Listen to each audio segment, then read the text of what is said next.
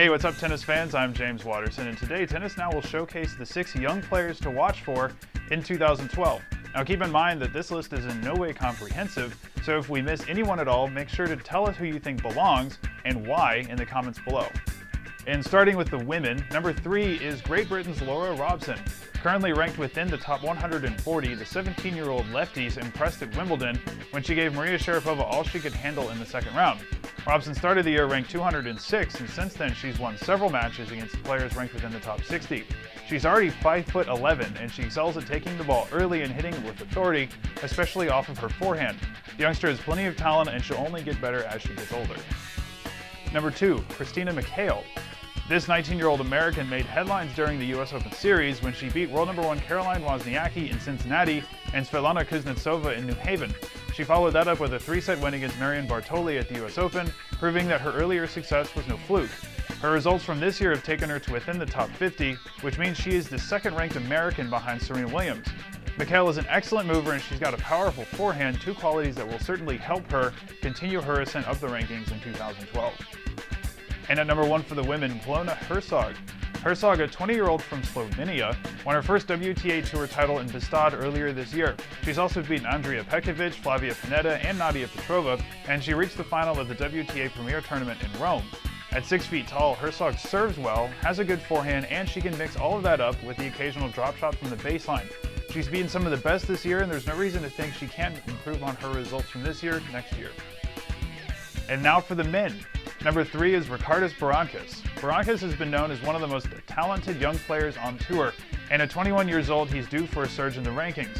The Lithuanian, who has been a frequent practice partner for Roger Federer during the off-seasons, reached at least the semifinals in 5 challenger tournaments near the end of the year, with his biggest victory coming against Sergei Stakhovsky in Bratislava. Berankis has a great return and great versatility in his game, which will serve him well going forward. At number 2, we have Grigor Dimitrov. Now, for years, the 20-year-old Bulgarian has been compared to Roger Federer because of his smooth one-handed backhand, tremendous forehand, and incredible variety in his game. Earlier this year, Dimitrov reached a career high of number 52, but he's had bad luck in who he's had to play early on in the majors. For example, he came up short in a compelling match against Jo-Wilfried Tsonga in the second round of Wimbledon, and he had to take on Gael Monfils in the first round of the US Open. Still, he's reached at least the quarterfinals of 4 ATP Tour events, and he beat 5 players within the top 40. Maybe he won't totally emulate Federer's career, but he certainly has the talent to make a big impact next year. And at number 1, Cedrik-Marcel Stebe. The 21-year-old German started the year ranked 404 and has since seen a meteoric rise in the rankings. He began by winning 2 futures and playing his way through qualifying to reach the final in a challenger in Kyoto, and he followed that up with semi-final appearances in 2 more challengers in China. He saw his first major breakthrough when he beat Nikolai Davydenko, a former top 10 player, and French Open quarterfinalist Fabio Fognini in Stuttgart.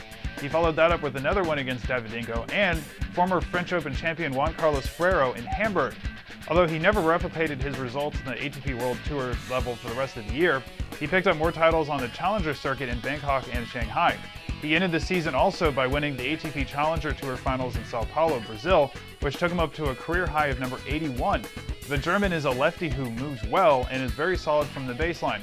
His game actually resembles that of David Nalbandian's, which is really no surprise because Steve has said before that Nalbandian is his favorite player.